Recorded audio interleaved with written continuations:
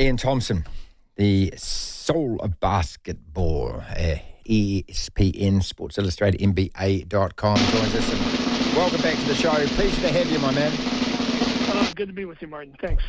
Tomorrow we're underway, the NBA Finals. Look, I'm excited. I've been watching the playoffs virtually, a little bit of pretty much most games, and I've watched all the conference finals, like I'm sure that you have.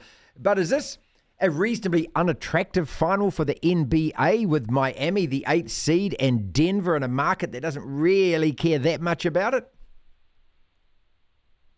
You know, about 30 years ago, it would have been a great series for the NBA, but then they went mainstream, right? They turned it into an entertainment industry, and now it's really lacking in star power.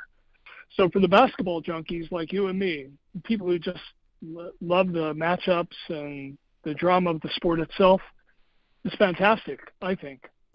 With real questions on both sides, I think Denver's got more strengths than Miami, and it's going to be a tough matchup for Miami in a certain spot, but it's going to be terrific for the basketball. But as an entertainment, you know, there's sort of in the States, there's sort of like who really cares? You know, for the mainstream sports fan, it doesn't really pay a lot of attention. It's not LeBron. If it's not Steph Curry, why are we watching? That's kind of not the Celtics. Not Philly. I don't know. I think people are looking at this as a glass half full here. Well, when we spoke to you weeks and weeks ago to start with, you predicted a Celtics-Denver NBA Finals. So you just about got it right. Yeah, except I really got it wrong with Boston, and everybody did. You know, just assuming too much with them. And I think what it came down to was not realizing the importance of coaching, just taking for granted. You see all the great coaches that go far in the playoffs, and you realize the Celtics were putting out a 34-year-old rookie who was younger than one of his players, who had zero experience, Joe Mazzulla, the new head coach of the Celtics. They hired him right before training camp, you know, when they had to get rid of their old coach.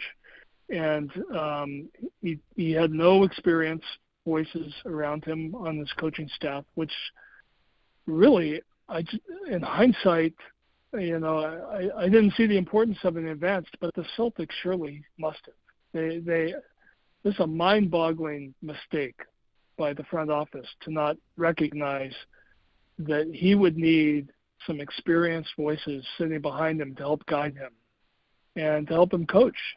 I mean, even the great Phil Jackson always had one or two older hands around him to help guide him.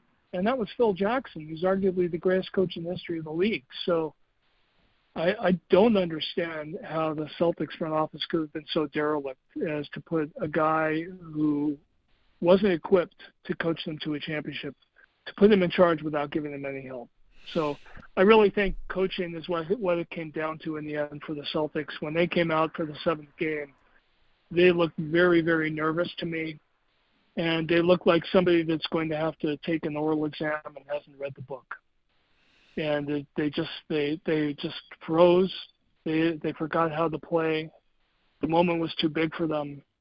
It was like deep down they knew they weren't ready for it, and that's all coaching. I mean, it's all coaching. So they get the right people around him next year, maybe they'll be right back at it with the same team, because that might be all it takes. In the meantime, we have Miami and Denver, and again, I think in terms of basketball, it's going to be really interesting. Ian Thomsen is with us, author of The Soul of Basketball, former Sports Illustrated, NBA.com. This is the platform. All right, so, you know, I was watching Sproul the other day, and I thought he was so impressive after Game 6. I mean, he's sitting there on the podium, and he's saying, we want to play right now. This dressing room wants to play. We want to start Game 7 right now. He seems so positive. He seems so upbeat. I know there's a lot of psychology that goes with that. But now, the ultimate test. How does he outcoach Malone? What weaknesses can he exploit in that Denver side?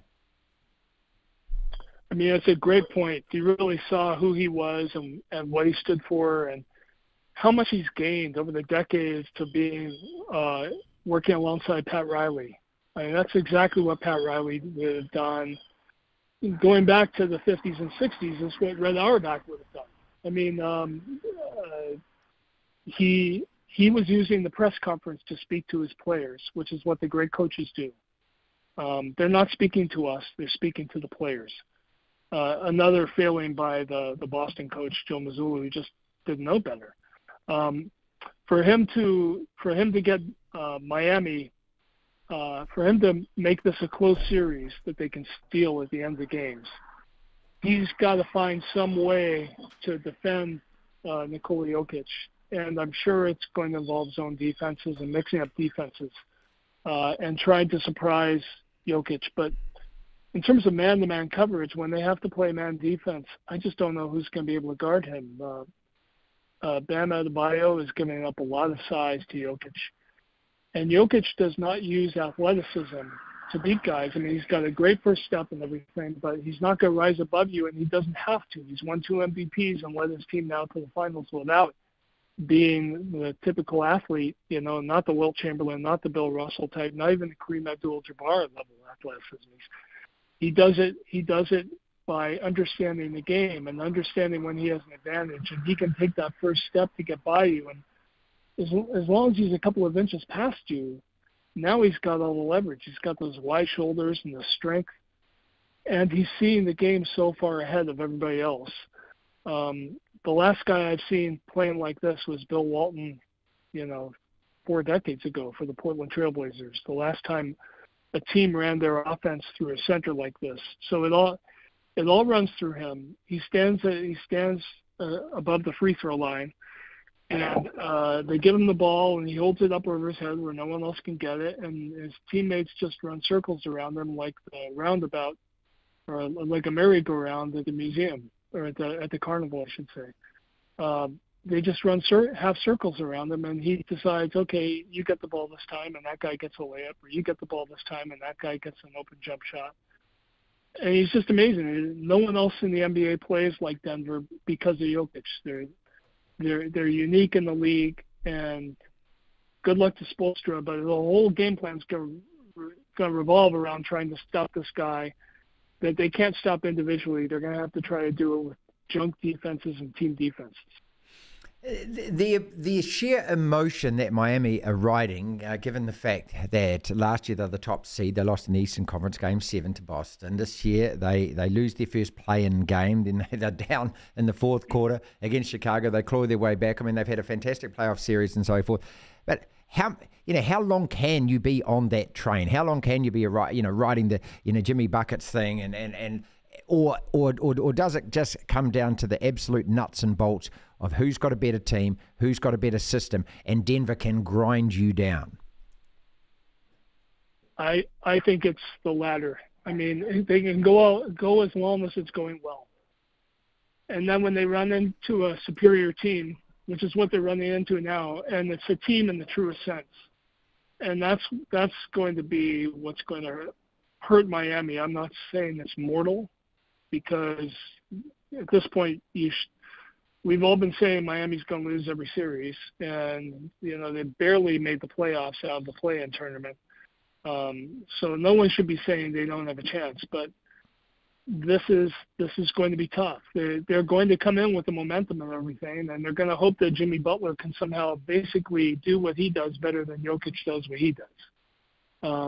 But at the end of the day,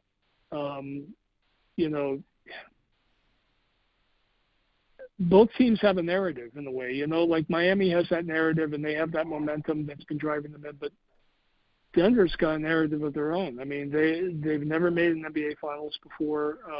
They've got the best home court advantage because of the altitude of Denver, which is a mile high above sea level, and it just drains the oxygen out of visiting players who aren't acclimated to it. But they've never made an NBA Finals. And Jokić was a 2-time MVP who earlier this season, Martin, you may remember, a lot of American players were criticizing Jokić, saying that he was held to a different standard than the great American players, that he'd never done anything in the playoffs, and yet no one was criticizing him the way the great American players get criticized, saying that he wasn't worthy of a third MVP when I thought he was, personally. So they've got a narrative of their own. Even though they've dominated the West all year, they see themselves as underdogs. the team that everybody's overlooking, that's always about their opponent, whether it's the Lakers or whoever they're playing in the playoffs. So I think both teams view themselves as being on kind of a mission. And in the end, it's going to come down to the best two players and who's the most effective. Well, I'm just sitting here listening to that, saying, nodding my head, going, well, that's Jokić, isn't it? I mean, try and stop him. And it's his work rate, Ian, that impresses me the most. I mean, he looks exhausted when he takes the court, doesn't he?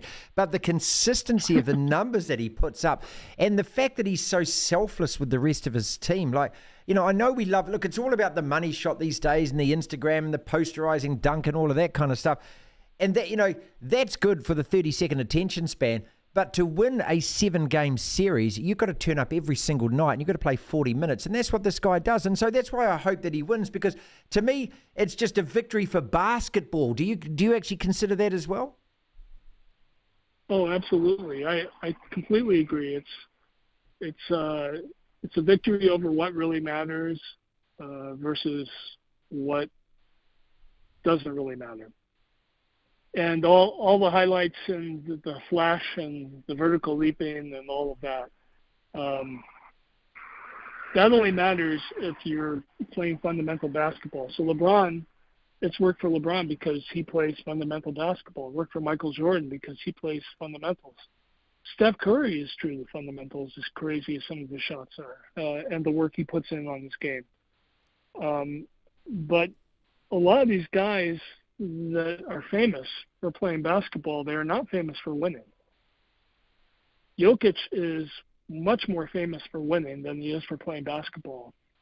That might change now if they win the championship. You know, he's going to have center stage, and I know the numbers might be down, the TV numbers, the audience numbers in the States, they might be down.